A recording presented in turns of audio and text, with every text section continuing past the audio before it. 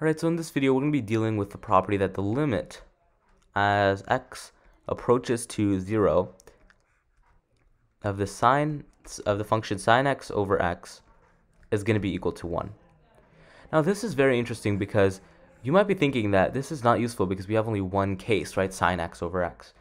But no, this actually can be used for many different cases, and I'm going to be showing you a lot of examples to make sure that that makes sense. But let's look at some basic ones first. So if we had the limit as x approaches to 0 of 5 times sine x over x, let's say we had like something like this. This is actually just going to be equal to what? So we can think about it like this. Take this 5, move it out. Move it out.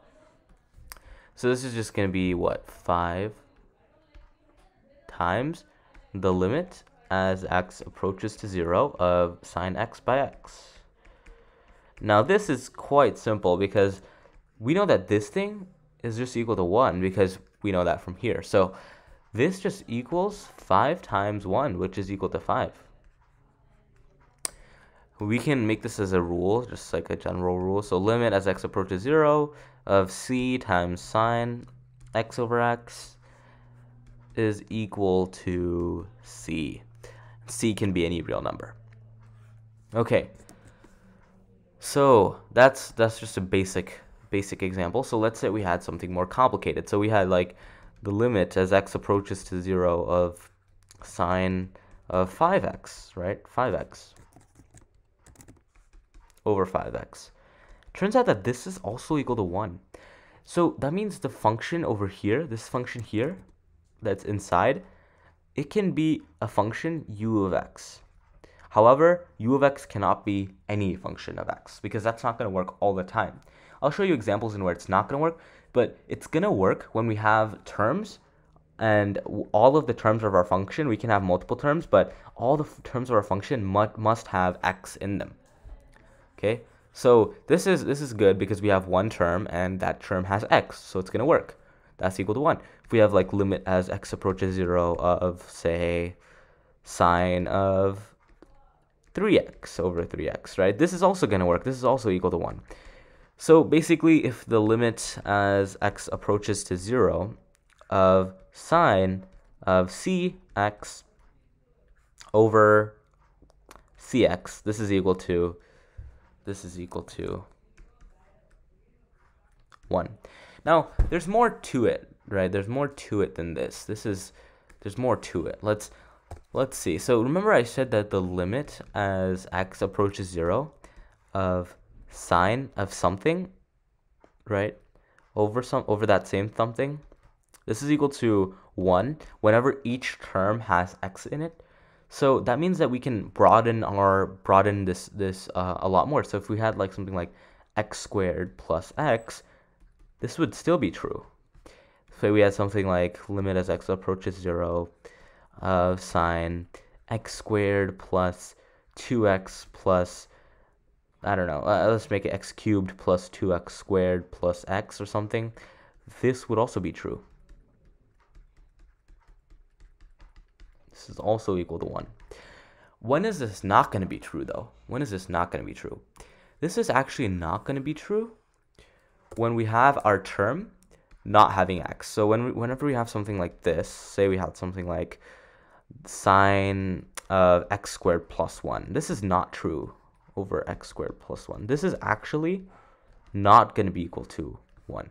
And the reason why is because it's pretty evident, because we can do this. We don't even need this property here. We can just do this with the direct substitution property. This is just going to be equal to sine of 1 over 1, which is equal to just sine of 1, which is not equal to 1. So each term for our function u of x must have a x in it. Each term must have x's in it. X's in them. That's very important, okay?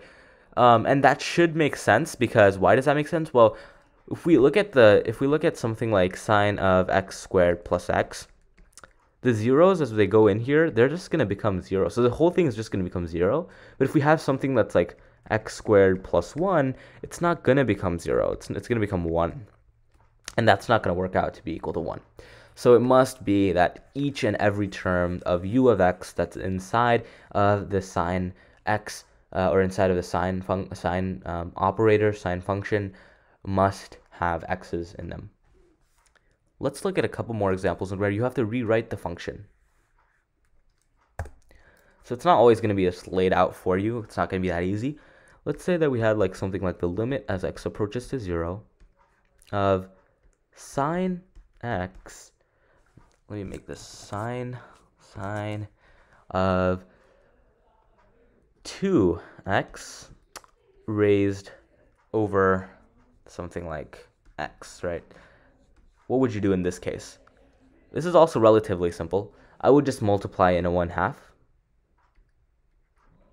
And then to cancel that out, because we can't just multiply in a 1/2 too without changing the value, I would multiply in a 2.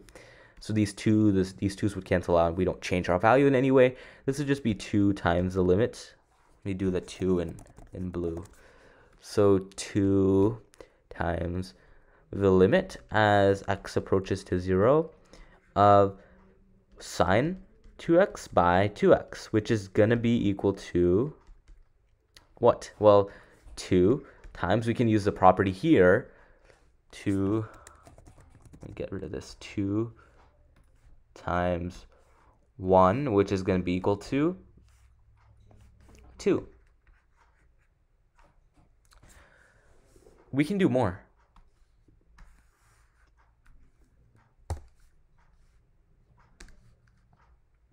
So let's say that we had the limit as x approaches 0. Let's see. Let's say we had something like 4 times sine of 2x squared divided by x squared. Actually, let me make this a little bit more complicated.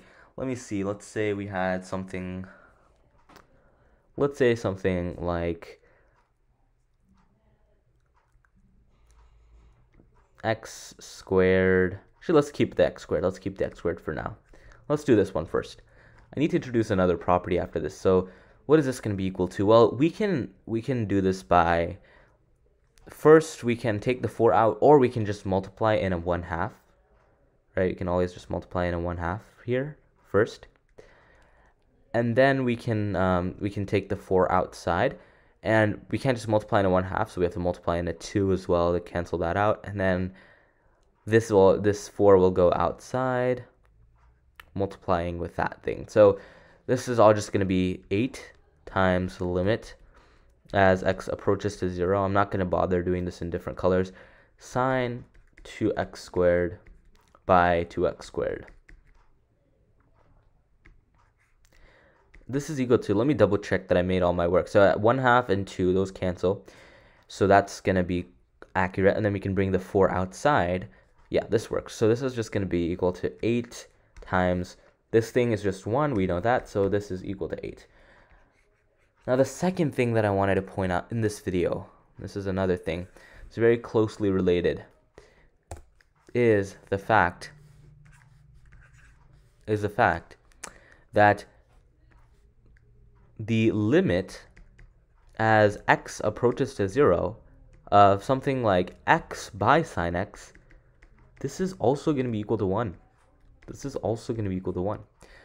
This is very similar to this. And both of these are going to be true.